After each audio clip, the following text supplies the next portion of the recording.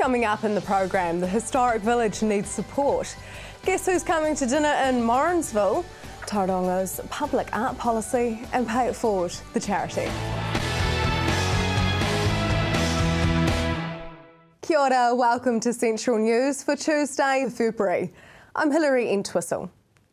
Running gear and sturdy footwear replaces togs and IRBs this week as people prepare to take on the community-spirited challenge of walking up the Mount 38 times in 50 days, raising vital funds for surf lifesaving.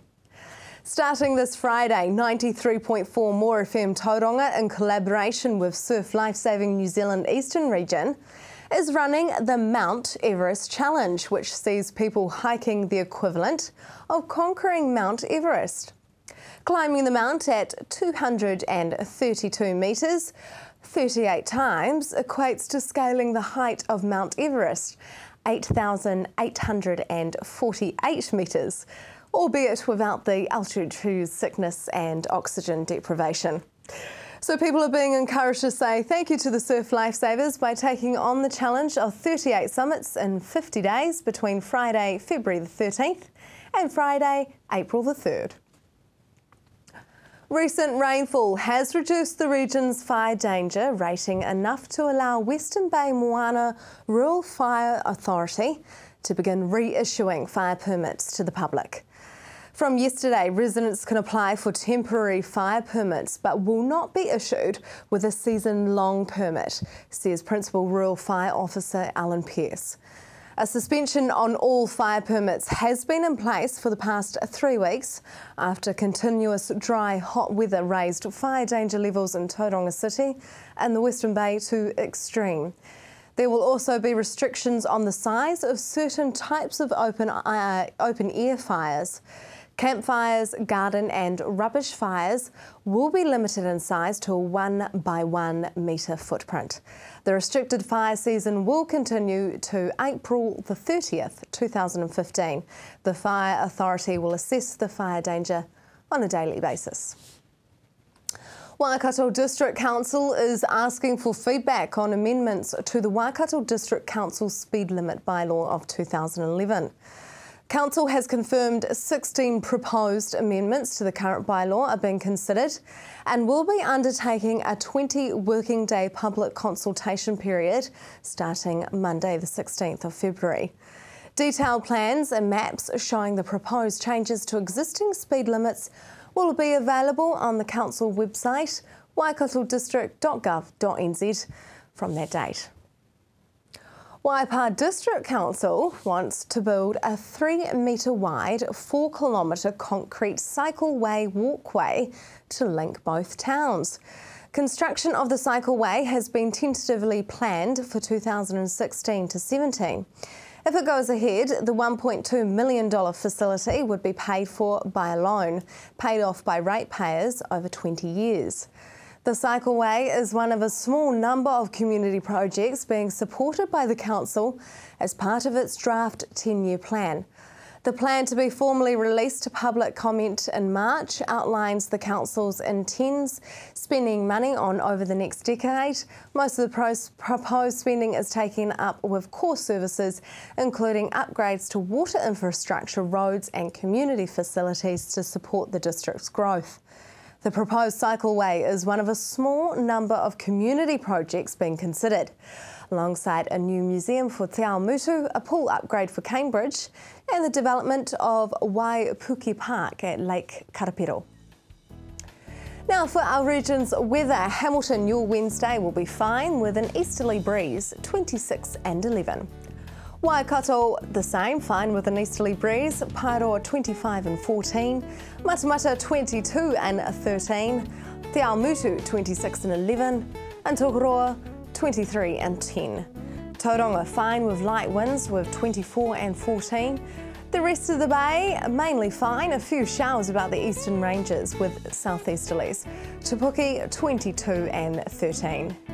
Looking to the marine forecast now, easterly of 15 knots for west coast Raglan and a moderate southwest swell at times. High tide is at 3:36 in the afternoon. East coast, bay plenty, southeasterly of 20 knots and mostly fine out there. Your high tide is at 1 p.m. Still to come on Central News, pay it forward the charity. But up next, Historic Village and needs your support.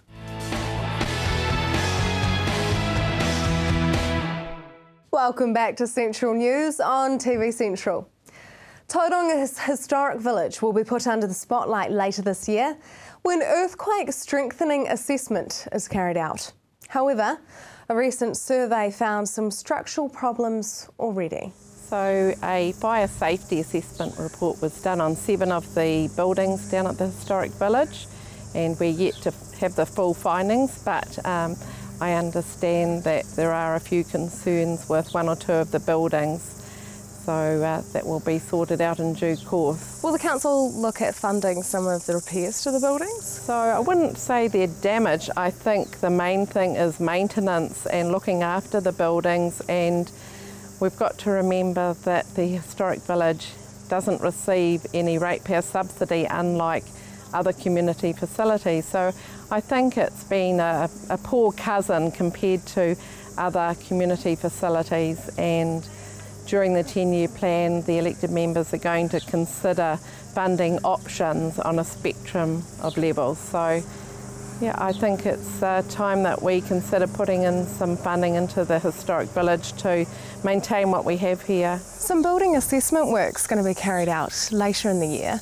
What's that going to involve? So a seismic assessment of the Historic Village is going to be carried out around July. Just to see, central government are putting more and more legislation onto local governments, and under the Building Act, that's one thing that needs to be done.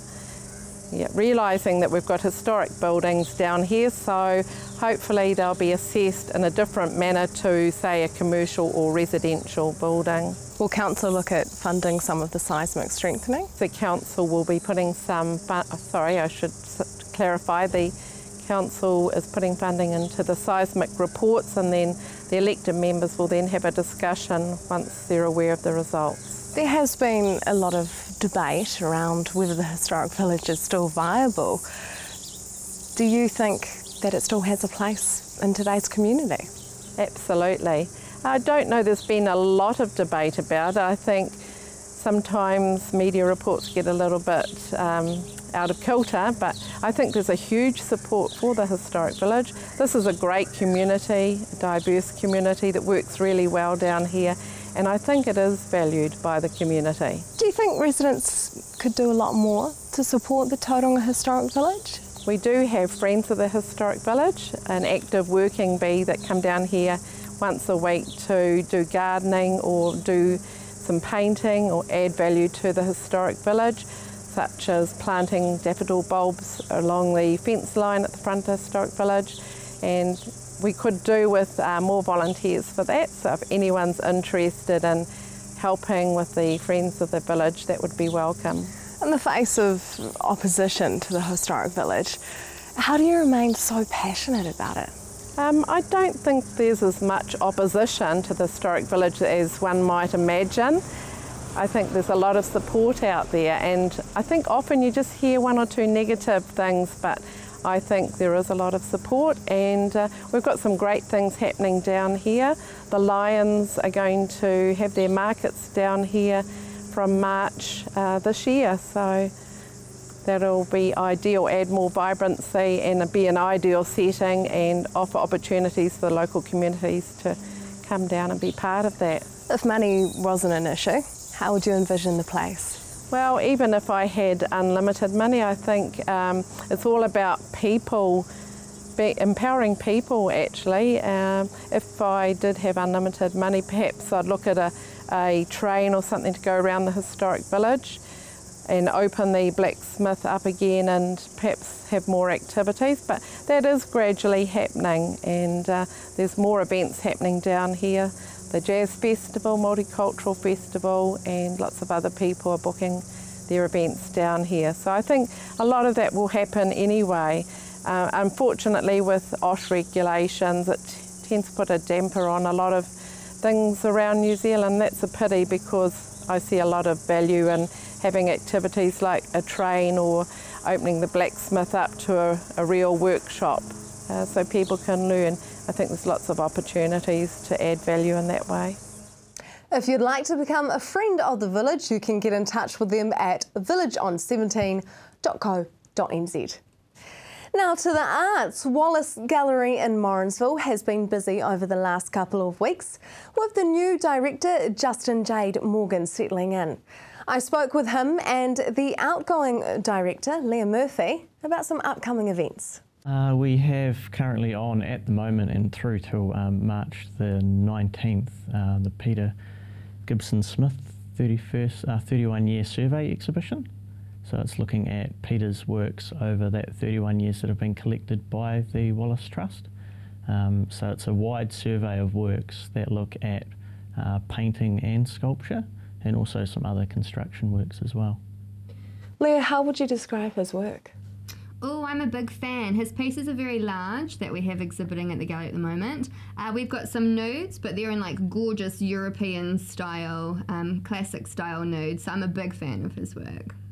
And another exhibition that you have coming up in the community gallery is Candy Coated Coma. I love that name, it sounds so intriguing. Tell me about that. It's an exhibition by Aaron Smith, and it's looking at the idea of identity, national identity, but using candy and pops of colour and sweet things to tell that story and merge it together. So it's like almost like a pop art exhibition in a way. So there's literally candy on the walls, or? Guess you could say so, yeah. Wow, it sounds very intriguing. We'll have to come along to check it out. So what else events have you guys got planned for the rest of the year?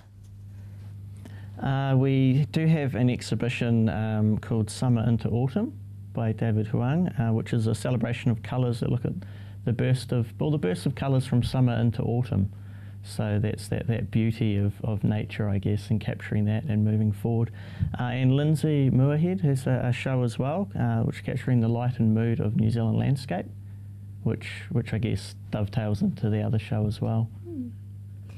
We also have a great event in October. The gallery actually has its 5th birthday in October, so we're still in the planning stage with that, but we're planning on having a big week celebration and lots of events in October for our 5th birthday. So that's something to keep posted about, and yeah. Yeah, 5th birthday, that's quite a big achievement. It's gone by fast, it really has. Yeah, what has happened over those last 5 years for the Wallace Gallery?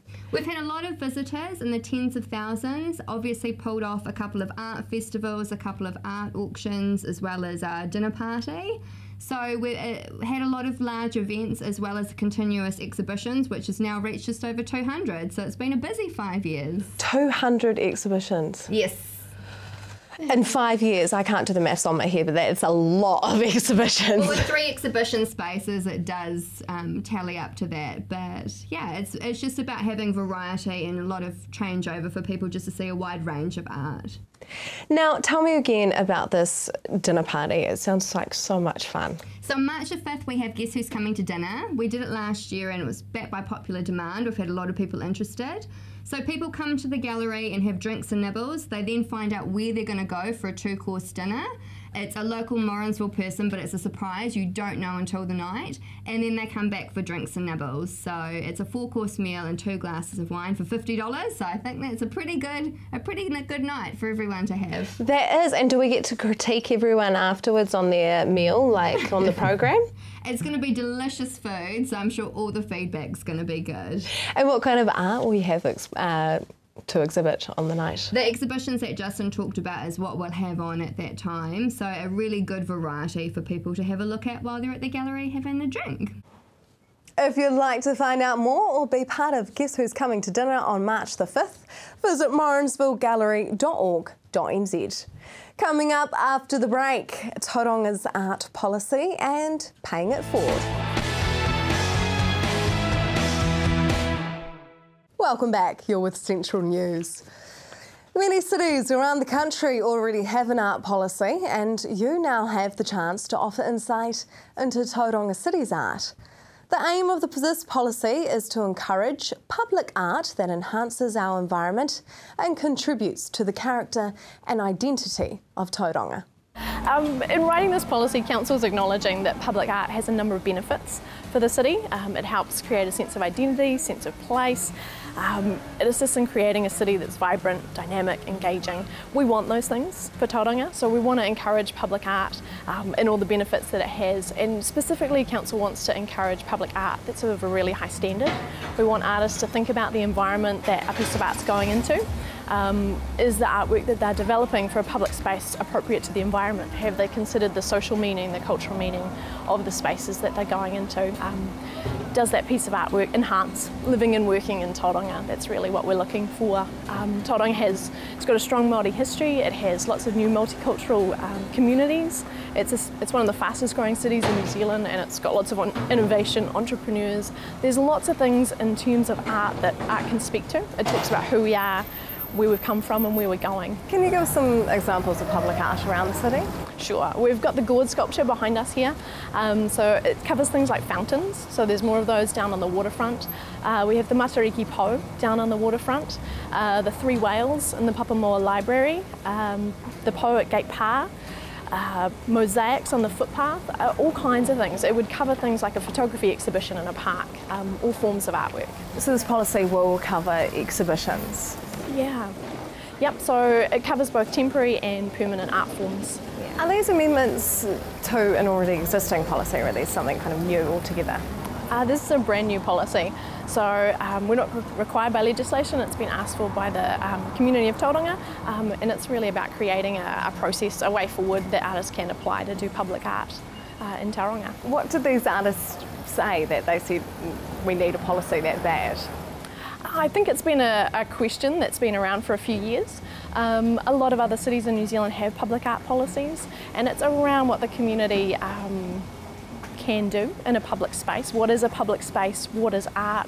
What do people want to see in Tauranga? And I think people have been asking those questions for quite a while, and they've certainly approached councillors around that, saying, well, how does an artist know how we can create a piece of artwork on public land? What's allowed, what's not, and who gets to create that. What is a public space then? A public space, okay. Now there's big debate about public and private, particularly all over New Zealand. And for this policy, we've got a street use and public places bylaw, so we're using the same definition of public spaces or public places, and that is council owned or administered land. So public buildings, footpaths, street spaces, parks, reserves, anything that council looks after and maintains on behalf of the public is a public space. Who owns public art? Essentially the public does. Council maintains the land, it's done so on behalf of the public. Events and event funding have been quite a contentious issue for council, so are they going to be covered by this policy? Some events will be covered or dealt with in this policy, so we've made sure it doesn't overlap with anything else, but temporary public artworks, so anything that is in place for less than 3 months, we're going to deem that that's an event. So if you want to hold a photography exhibition, you want to have a music concert in a park for an evening, those kind of things, yarn bombing, chalk works, something that's not going to be permanent for the city, that will just go through our normal events process. So it checks off health and safety, any transport, rubbish requirements, those kind of things. Make sure we haven't got double bookings, that you're trying to have a concert in the park while somebody else is having a wedding, those kind of things. So there's no doubling up of process. Drop-in sessions will be held on Wednesday the 11th of February at Bay Court from 3:30pm to 5:30pm, and Tuesday the 24th of February at Creative Tauranga from 11am to 1pm. Our Tauranga Facebook page, looking to help struggling families, is on the hunt for a major sponsor and central hub as it eyes plans to register as a charity. I found out what Pay It Forward is all about. Koha Aotearoa came about from the community, wanting to help the community. We're about taking on any unused items around the home and extra food that you may have spare to give to other families in need. We're a Facebook group, but we are wanting to branch out into the public, to have premises, and I'll pass it over to Anita. I think one of the main things about having premises is that people then have a central space to drop things off, and so if they've got excess fruit on their trees or from their garden, a lot of those kind of things aren't accepted by normal organisations and food banks, but we're quite happy for people to come in and barter, bring some excess stuff they've got, and then, you know, we had a farmer come in and dropped off a whole lot of meat and then took some clothes for his kids, and that's the kind of thing that we're trying to encourage, so that whatever you've got excess of and you're lacking, we can be a one-stop shop to help people out with that. You're planning on registering as a charity. Why is that? Because if you register it as a charity, people actually take you seriously and they know that you're in there for the long term. You're not just a pop-up group that's just there to get publicity and then disappear. There is also funding available for charity organisations that isn't available if you're not registered. To move forward, which we are going to do into premises, we're going to change our name to Heart Aotearoa Charitable Trust, which means that to do that we want everyone to know that we've got our own identity and we're there to support everyone's needs. Our main people that we actually focus on and help is actually the working class families, the middle to low income families, which is why we express that we need to be a charitable association so that businesses will actually take us seriously. And Anita, you guys actually have a whole bunch of amazing volunteers that help you out. Yes. I sort of came on board because I had a whole lot of bedding that we'd been given and used and didn't need any more, and I was looking for somewhere to give it away to, and so I came across Pay It Forward Aotearoa and then thought, cool, this is an organisation, that's great, and so that's how I came on board. And I think that a lot of other people have either been helped by the organisation or they've wanted to help and then have just become part of things. So it's a really grassroots sort of bottom-up kind of organisation. Yeah, expressing on that, we actually opened up because we had a lot of self-employed people that at Christmas time they had no income, no pay, so they were struggling. So they said to us, you know, we're struggling, we are admin other buy and sell places on Facebook, so we could see that they were selling their own property and personal items, and asking why, and they said, because we've got no food, we can't go to the likes of Wynn's, to get an appointment might take us ages. So those people have actually come on board and now they're paying it forward, and we have seen it. Probably 98% of the people we've helped have actually now turned around and they're on board as volunteers, and either coming in to wash clothes that we get given to us, pick fruit off trees for other families in need, or donate stuff. You can get in touch with them on facebook.com/payitforward free food and support. You can get in contact with us if you'd like to on our Facebook page, centralnews.tv, or email us news@tvcentral.co.nz. On tomorrow night's programme, we look at antibiotic resistance and the importance of protecting our eyes. Until then, I'm Hilary Entwistle and I hope you have a lovely evening.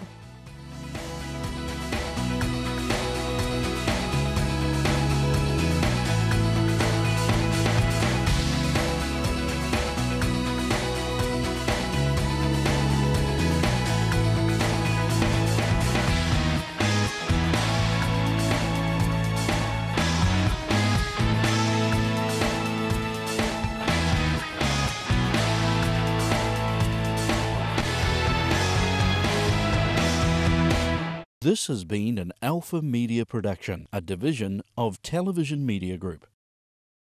Supporting local content so you can see more of New Zealand on air.